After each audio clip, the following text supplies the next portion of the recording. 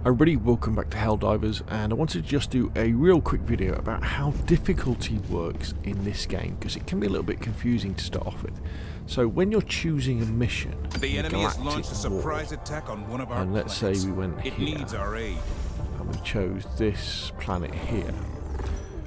If you look at in the bottom of the screen in the middle, you see it says number 1 trivial. And what I can do is, depending on the prompts you see, so I'm using an Xbox controller, so it's RB, I can then change this to easy, medium, and challenging. I can't do hard yet because I haven't unlocked that, because you have to do and be successful in each of the missions to be able to unlock the next level. And the way that this works is it isn't done really on the difficulty of the enemies, it's done on different enemy types, the amount of enemies, and also the things you have to do. So when you're playing on trivial, basically the primary objectives you will have will be enemy patrols. There'll be simple things, you can see it says there at the bottom.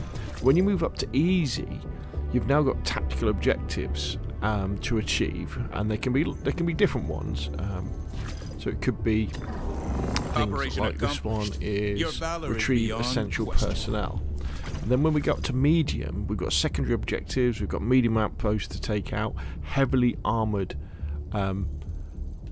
enemies. So if we look at this sort of thing, so this is kill automatons to reduce their numbers. There's an area to defend as well.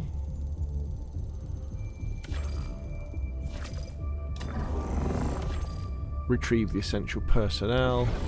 And then if we go up to challenging, again, let's see, we've got, so now we'll have enemy tactical objectives, heavy outposts, and heavily armoured enemies again. So this is retrieve essential personnel. So the game is physically changing as you're changing the difficulty level, because you may well start playing it and go, well, actually this is quite easy now, you know, once you've got a hang of calling in orbital strikes and using the different weapons and things. And you might think, well, all these enemies are easy. Well, what you need to do is, as soon as it becomes easy to complete a mission, you go up to medium and then challenging and then henceforth, and then the missions become significantly harder.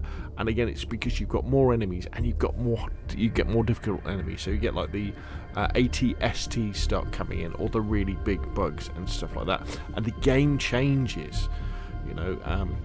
I always think of, I remember playing GoldenEye on the N64 many years ago, and playing on easy and going, well, this is rubbish, it's incredibly easy, because the way that they controlled the difficulty in GoldenEye was that if you played on easy, you only had like to do 2 objectives. When you played on the harder levels, you had lots of more objectives to achieve that you can do, and this is exactly the same with Helldivers 2. You know, the harder the difficulty, the more objectives you can do to complete it, or you may well have to do to complete it, and also you can actually do more in the level as well, and hence more XP. Okay, so hopefully that's clear, and the best way to try it is just to whack up the difficulty and try one of the harder missions, and you'll kind of see for yourselves. Anyway, that's enough for me. Hopefully that helps, and put your questions and comments down below, and of course I will see you. Your fellow Helldivers rage against the enemy's tyranny.